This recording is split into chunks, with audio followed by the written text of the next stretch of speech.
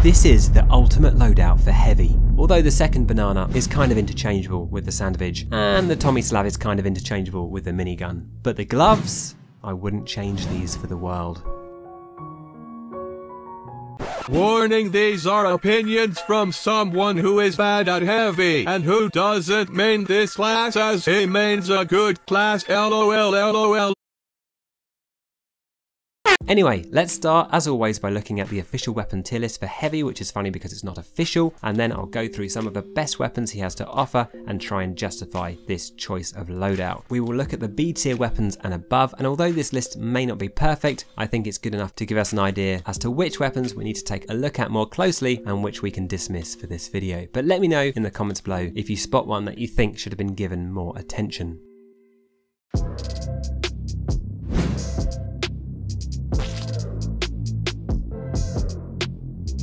I think it's fair to say that the stock minigun and Tomislav are generally considered the best primaries for heavy. There are a lot of videos comparing the two, but I don't think there's an overall consensus as to which is the superior weapon. Two of the more popular videos on the topic, from Big Joey and Zesty Jesus, use different methods to try and determine which is the best and come to different conclusions. One focuses on the damage done at each range in a heavy versus heavy duel and shows the Tomislav to win out in 5 out of 6 of the situations used in the video, and the other measures stats over a number of games and shows the stock to generally perform better, averaging at around 10% more DPS throughout the game. Both are pretty compelling pieces of evidence, and for the most part, for us peasant pub dwellers, whatever you enjoy using is probably fine. And perhaps this is one of those cases where you could pick one of the two depending on the map you're playing, just to optimize that damage you're putting out that tiny bit more. Not that I bother switching loadouts, of course, I'm far too lazy for that. Plus, more importantly, I have this beautiful Tomislav gifted to me by Zesty Jesus, which is far too pretty not to use. Thanks again for that, by the way. So I do tend to lean towards the Tomislav, and I think it's because I feel like I spend a lot of my time at mid-range. This might be because I'm terrible at heavy, I'm not sure. And at close range, any of the primaries are going to absolutely shred. So my logic is, why not pick the primary that tends to do slightly better at longer ranges? But I have to say I also enjoy the slightly faster spin-up time, which has a subtle but noticeable impact on the flow of your game, and of course the fact that the Tomislav is silent when spun up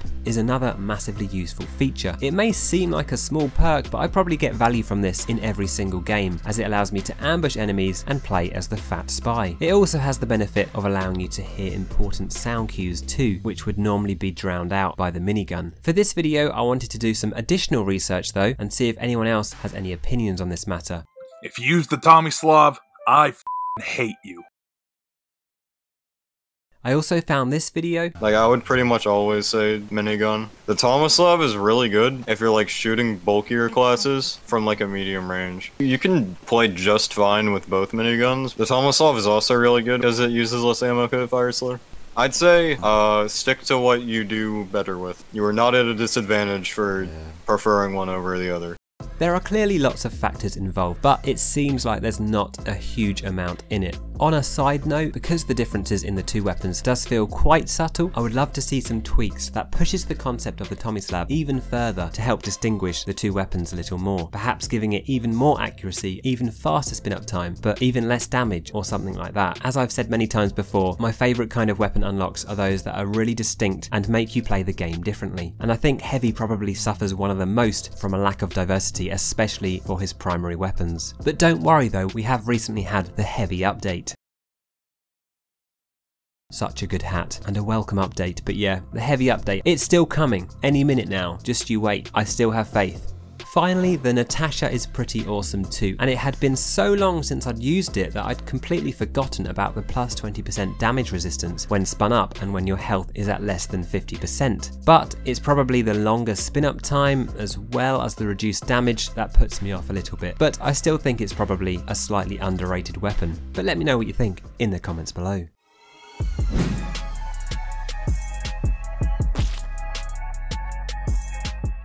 The sandwich and banana are both god tier weapons, that's indisputable, and if you choose the sandwich, that's fine, I won't hate you too much, but let me explain why the banana is far superior and why all my opinions are right, and it's not just because it's mildly phallic. It's simply because in my personal experience, I don't usually need the full 300 health from a sandwich, so I'm happy to trade 100 of that health for a faster cooldown, and 25.5 seconds to 10 seconds is a big reduction in the cooldown. Now I realise the banana is the selfish man's secondary snack, as it provides less health when shared with others, although remember you can throw it more often, but who cares about other people, especially when you're bad at heavy and forget to heal people who are slowly dying in front of you anyway. The second banana is another one I would love to see a slightly more extreme version of. What if, for example, it granted only 100 health but took only a couple of seconds to use? No idea if that's broken, but again I like how that would mean it would become very different to the trusty sandwich. Now I have to give the Dolokos bar a quick mention. I love the Chocky bar, don't get me wrong, love the concept, it's more about front loading that health rather than recovering from a fight afterwards. But 50 health doesn't feel like a big enough game changer for me. I feel like in the middle of a fight I'd probably be retreating at approximately the same time. But my experience with the item is pretty limited, so let me know if I'm missing anything with this one. And finally, let's talk about shotguns. The best thing about shotguns in my opinion is that it gives you protection as you're traversing the map, especially as you head to the front lines and you're under the gaze of watchful spies. It makes you feel so much more mobile and so much more secure to have a means of protecting yourself, and it makes me feel, I guess, less of a moving sentry gun where you relocate and then start laying down fire. It allows you to be a part of the fight whilst moving too, and it's actually also just a really fun way to play heavy. However, once you start to rely on the ability to quickly heal yourself at a press of a button at any given moment, it's really hard not to miss it when that's gone. And when you are actually at the front lines trying to deal as much damage as possible, then for the most part you're going to want to be using your primary, and if you're careful you'll rarely run out of ammo too. In terms of the panic attack versus stock shotgun, a wise man once told me that anywhere the shotgun is good, the panic attack is better, and because I don't really use the panic attack much, I have no idea if that's true, so I'm going to take their word for it. I don't know who it was just probably some troll child on the internet who had no idea what they're talking about. Oh god, leave me alone.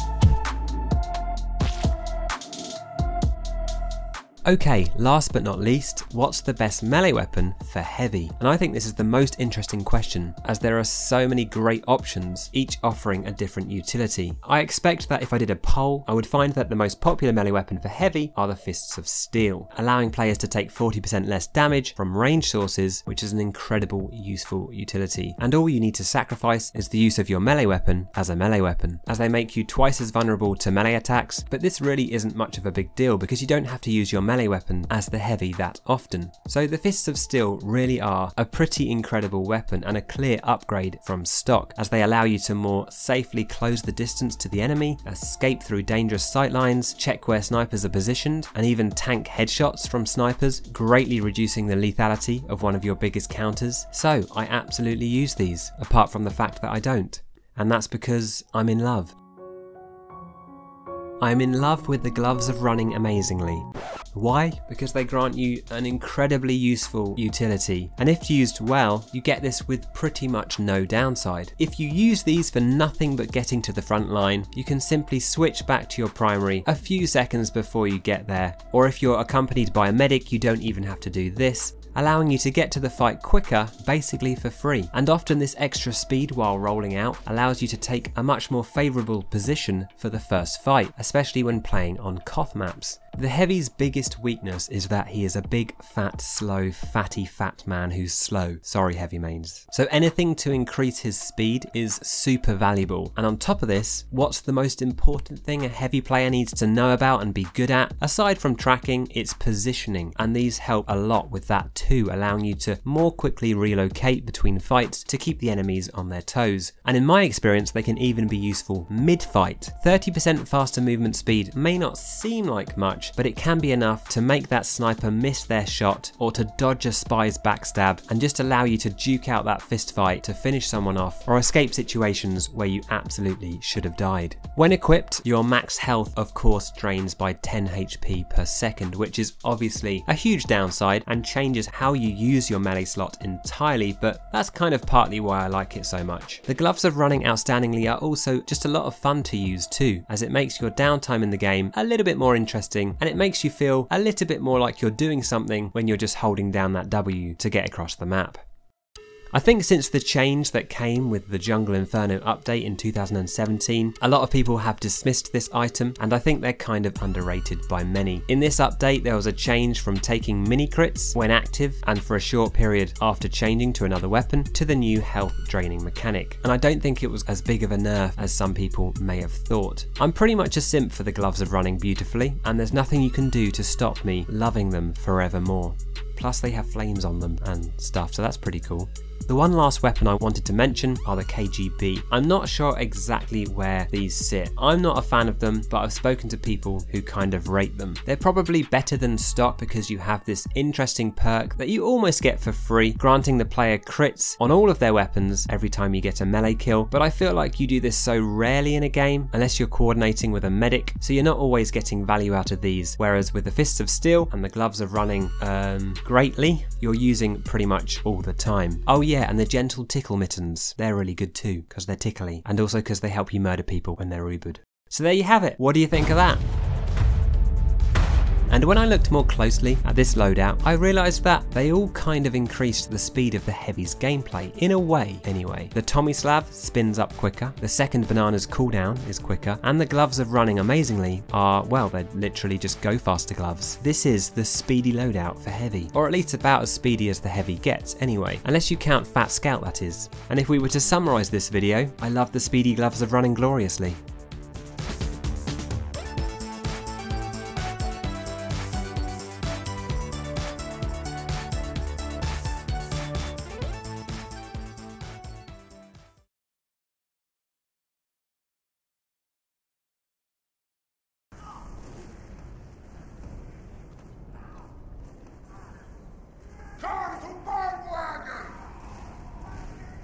Need a dispenser here.